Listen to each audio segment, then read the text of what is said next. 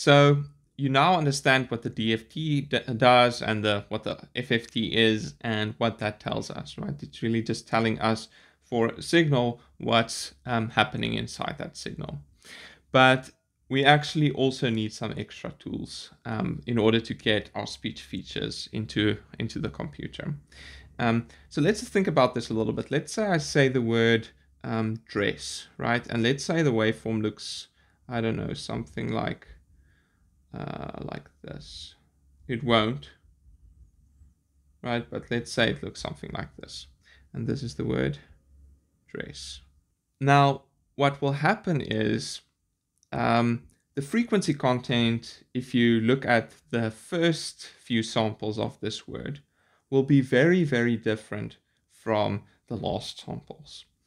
And if we just took the discrete Fourier transform of this whole thing, then we will actually run into issues because it's just going to have frequency content all over the place. And we actually want to capture the finer grained things inside this signal. Okay, so the strategy we're going to follow is actually pretty simple. What we're going to do is we're going to take the first, let's say 25 milliseconds of this word, and we're going to take a window over that 25 milliseconds. And just as a reminder, right, I drew this out as a continuous signal, but it's really a sampled signal. It's got little dots, right, little captured snapshots of the signal, but I just draw it as a continuous signal. And we take that sampled signal, and what we do is we calculate the DFT just for that little snapshot. Okay, so let's just put it in a little box here, and we say that the DFT, of course, I have no idea what that would look like, but let's just draw it out and say it looks something like this. Okay, that's just for this first window here. For that window, we get that. And then what we're going to do is we're going to move this window a little bit. Let's quickly jump ahead right to the end. So for the end part, again, we're going to take 25 milliseconds here. Okay. Again, this is the sampled signal. And then what we're going to do is for this 25 milliseconds, we're going to calculate the discrete time Fourier transform for that little snippet. And again, I don't know exactly what that would look like, but let's say the frequency content has changed a little bit. Okay, so we take the DFT of this window. Now what we do in the middle is that we're going to move this window. We're basically going to slide it across. So what we're going to do is instead of taking that window, we're going to move that, say 10 milliseconds in. So we take a window here and we take the DFT of that window here. And again, I don't know what it looks like. Maybe it's changed a little bit like that. And then you take the DFT of the next window.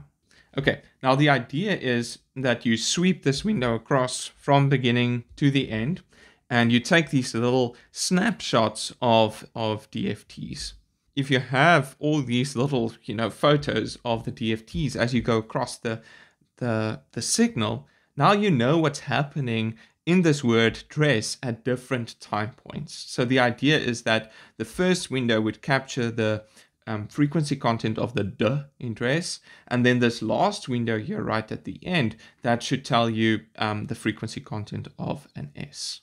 And I can already tell you that with speech, what we normally do is we've got a window that's 25 milliseconds long, and we basically have a step size of 10 milliseconds. So we get a little window every 10 milliseconds. And the advantage of that is that means that we get a little window every 10 milliseconds, but we can use a little bit more data to estimate the frequency content in that window. So we're using 25 milliseconds here, which is longer, because that gives us a little bit more data to basically calculate the DFT with. And those numbers, people have fiddled with those numbers for many years, and that's basically what they came up with. So I should maybe say that this thing here, this is called the short time Fourier transform, or the STFT. Let me just write that there.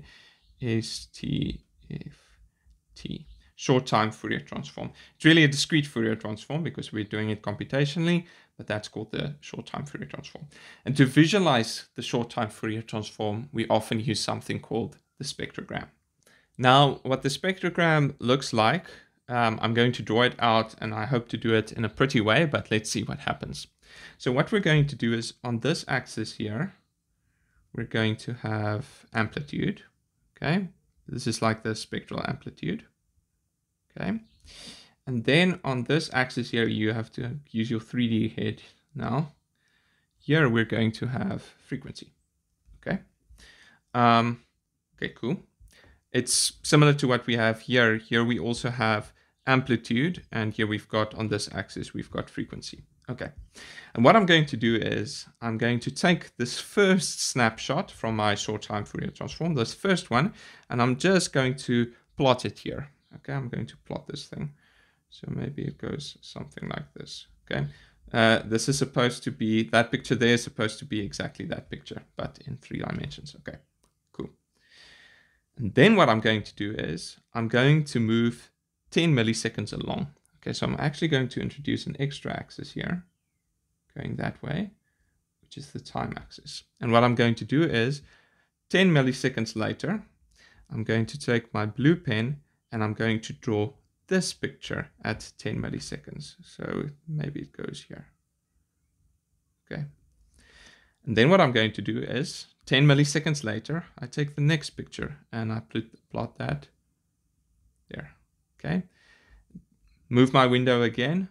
10 milliseconds later, I plot again and again and up to the last window. So you get these. This is really a 3-dimensional plot. And the cool thing about this plot is that if you have this plot, so you can put in a signal, use Python's matplotlib library, for example, to plot this 3-dimensional thing, and then you can rotate it in the space and see what's happening. And this plot basically summarizes exactly how the frequency content of the signal changes over time. Because if I've got, high energy at this point, high amplitude at this point at the beginning of my signal, then I know that, there's this 200 hertz component here. While then later on I see, I've got a really high amplitude here, which is maybe, I don't know, at 1000 hertz. So now I know that, in the beginning I had this 100 hertz thing, but over time it changed into this 1000 hertz thing.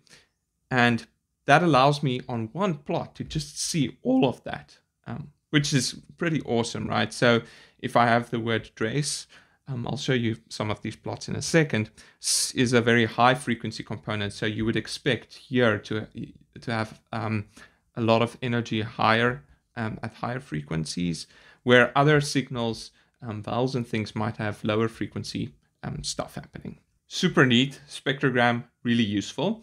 Normally, though, we don't actually look at the spectrogram as a 3D plot, probably because it's hard to put it in textbooks, and you need to rotate it and look at it in different ways. So instead of using this 3-dimensional plot, normally what we do is we plot it in a 2-dimensional way.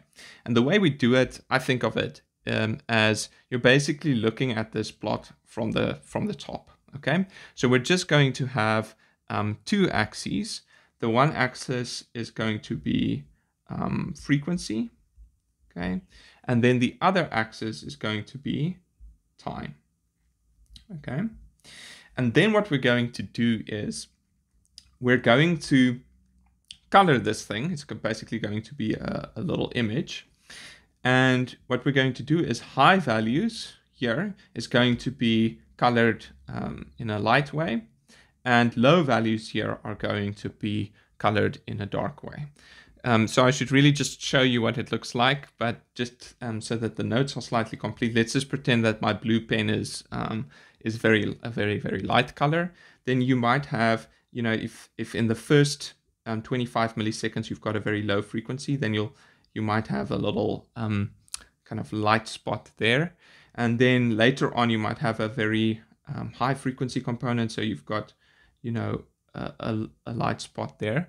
And what you will see is, and we'll look at this in a second, this is disgusting, but I hope you get the point. So you basically have these kind of light spots. And the idea is that if I've got light spots here, then I know at this time point we've got high frequency components. If it's light here, then at this time point, we've got high frequency components. Okay, this plot really doesn't make sense at the moment. So let's just look at this in the notebook. So I'll show you a few different signals, but let's just start with this siren, which is kind of horrific. So just, put on headphones now. Don't do this in the office, but let's just listen to this. Okay. Okay. Now that signal is, I should say that signals that looks like this, where the frequency isn't, the frequency content doesn't stay constant over time. It's the technical term for that is a non-stationary signal. And speech, of course, is definitely a non-stationary signal. So is this signal, right? It's got this varying frequency kind of to the extreme. Okay. What we have here at the bottom is we've got the spectrogram of the signal. So we took the short time Fourier transform. Here you can see I'm taking the short time Fourier transform. I tell it how many samples to have in one window. In other words, I tell it how long this window should be. Okay. And I also tell it the hop length, which is basically how many samples I should leave between different windows, basically that length there, from there to there to the next window. Okay, so I give it those numbers in samples. Okay, and then I calculate the short time Fourier transform. Also taking the absolute value, because really this is a bunch of DFTs. So we're just looking at the amplitudes of those complex numbers. And this is the plot I get. So over time, the signal is around 2 seconds long. And what you can see here is that it starts out at 4,000 hertz, then it goes up to just below 7,000, then it comes down to, just below, just above 1,000, and so on. And it varies over time. And the cool thing is you can see that on this plot, and it goes like wee wee wee wee, right? So it started wee. Okay, that was super inaccurate, but you get the point. Okay, and this is awesome, right? Let's just quickly, just for sanity, quickly just look at what it would look like if we just calculated the FFT, right? We didn't actually calculate the short time Fourier transform, but just took the FFT of this signal. np.fft.fft of x. That's my little siren noise. This will be a bunch of complex numbers. I'm going to take the absolute value of that. Okay, that gives me stuff all over the place. And then what I'm going to do is I'm just going to do plot.plot. Okay, I'm not labeling the axis here, and I don't want you to worry about the second half. But here what you're seeing is basically you're just getting this very, very weird something that looks like it comes from the Lord of the Rings thing out of your FFT. It's almost impossible to see what the frequency, it is impossible to see what the frequency content in that signal is like, what's happening in that signal. But if you look at the short time Fourier transform, then these light regions, right? These light regions, that's where we have peaks in this 3D plot. And then these dark regions, that's where we have valleys. So what happened was you took the DFT of the first few 25 milliseconds of the siren noise, and that's the FFT values there. And then you moved it 10 milliseconds again, took a window of 25 milliseconds, calculated FFT again, and so on. And you're moving across, and you can see exactly how the frequency content changes over time. So let's just plot the spectrogram for some other sounds. Here, let me play this. Trace, start. Trace, start. Okay. And here is the spectrogram for that sentence, trace, start. And what you can see, again, like I said, dark means low energy, light means higher amplitudes at those components. Okay, now let's quickly look at this. There are actually people that can read this stuff. I'm not one of them. but we can still observe some things. Let's quickly play it again. Dress. Start. Okay, so what you will see is that the clip starts with the dress start. Let me start with stuff that's always easiest for me is the sounds. So S has normally quite high frequency components, and you can see that here. Most speech content is below 8,000 hertz or 8 kilohertz, and S will have very high frequency components. So this is it starts with dress. That's the S from the end of dress. And can you guess what that is? That's the S from start. Okay, so you've got these two S sounds. Okay, cool. What else is easy to see? Normally the T and D sounds are easy to see because, so let's look at start. You normally with T, there's this kind of break in the stream where nothing happens. There's almost a silence.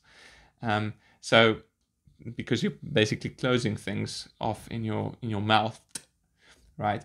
And this is the little silence before T, and then you've got this little burst of energy kind of all over the place there. And then you can maybe guess what this is. That's the second T in start. I think this is, here you've got the D at the beginning, right? It's also silence, and then boom, something happens. And then here we've got the two vowels, the vowel in dress and the vowel in start. Okay, and like I said, people can read the stuff. I'm not one of them, but it's pretty cool. Okay, so it's kind of crazy, right? You look at this plot and you can already start to see what's going on. And if we want to have speech features for our speech processing models, then of course this is the type of features that you would like. This isn't the end though, because we're going to do a little bit more processing before just feeding this into our model.